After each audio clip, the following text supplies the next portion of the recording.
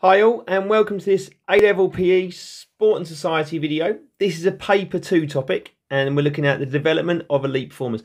Now what I've done in this video is there's a chance to pause it, have a bit of thinking time, make some notes, join in so to speak. So it's quite interactive, or you can just watch it all the way through. I hope you enjoy it, I hope it helps with revision. Good luck with all your exams and stuff coming up. Yeah, let's go. So I've got two ladies here, and you might know their names. If you want to have a little guess, pause the video now. So their names are, we've got Helen Glover on the left. She's an Olympic rower. And we've got Lizzie Yarnold on the right. And they have three things in common, okay? Other than being Team GB stars. So you can have a think about that if you want. You want to pause the video, go for it. So what they have in common is they've both won gold medals at 2 Olympics. Only 2 other women in British history have won more. And that is Laura Kenny, who's a cyclist, and Charlotte Dujardin, who is a dressage performer at the Olympics. Now, the three things they have in common are they never really started out in these sports. They came to these sports later in life. They were both outstanding county athletes. Helen Glover was an outstanding cross-country long-distance runner, and Lizzie Arnold was more of a pentathlete, power athlete. And they both came through UK Sport Talent ID schemes. So they were spotted, they had potential, they swapped sports and became 2 of the most successful women in Olympic sport that we've ever produced. Now, Talent ID schemes are looking for personal factors, and those things help them to indicate whether someone's going to be able to progress, to make it to the top, particularly in Olympic sports. Commitment and self-discipline is really important. Determination to succeed, so they're mentally tough, they're really driven, they've got a desire to achieve, high motivation, they've got high personal motivation of doing it for themselves.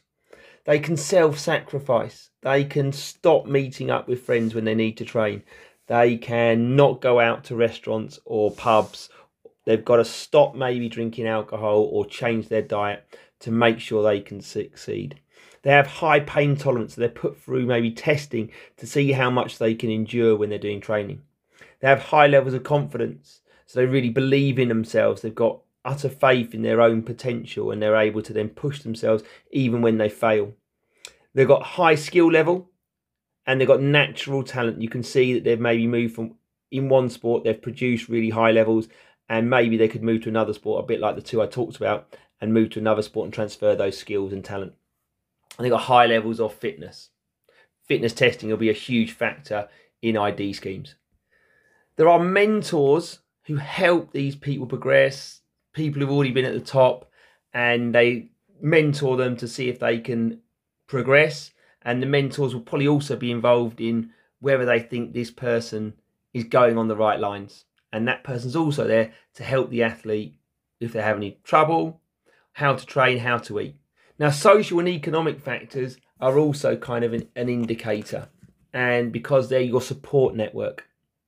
Elite sports people often have certain social and economic characteristics. Talent ID people are not looking for those, but we've found over time that often people who make it to the top have this structure around them, and the national governing bodies, UK Sport, for people who haven't got this network, can help build that around them to help them succeed. They've often got friends and family support to transport them, to help motivate them, to pick them up when they have bad losses. They've got financial support from family for kit, travel, expenses. At a very young age, you don't get much national governing body or lottery or sponsorship money. Now, equal opportunity and anti-discriminatory practices in sport are being outlawed, and so national governing bodies have to help people from all walks of life, not just those who've got the wealth to support themselves. So it's really important to try and encourage people from all backgrounds and whatever financial constraints they might have to help those people reach elite standards. We might miss out on potential Olympic champions or elite sports people. High quality supportive education, so they've been through education often, they've had a really successful time at education, just both academically and sportingly, and that is often an indicator they're going to go on to succeed. Structured level of competition to progress. So they've been maybe involved in a sport and they've gone through the cycle of maybe school sport, club sport, county sport, regional sport, national sport. High levels of media coverage in a sport can encourage people to go into it. UK sport is the ultimate national governing body for the country, and it's an umbrella governing body, which means it looks after not just the 4 nations, it also looks after national governing bodies and helps fund them, especially the sports linked to the Olympics. Its real focus is working on developing high performance sport. Now, I talked in the one about Sport England about how Sport England also looks at increasing participation. UK sport's really about developing high performance sport in the UK. It distributes national lottery funding. Now, national lottery funding helps fund our elite performers in Olympic sports, and with that funding they're able to focus full-time on training, development, rehab, in a focus to winning Olympic gold medals. This came in the late 90s, during a time when Team GB almost rarely won more than 1 gold medal. Now we win 20 or 30 in every Olympics. It also provides funding for National Institutes of Sport, which I'll talk a bit about later. And UK Sport is the lead agency for talent ID schemes, and that works with the England Institute of Sport. I'll put this link for Sporting Giants, which is one of those schemes where Helen Glover came from. I'll put that link in the description.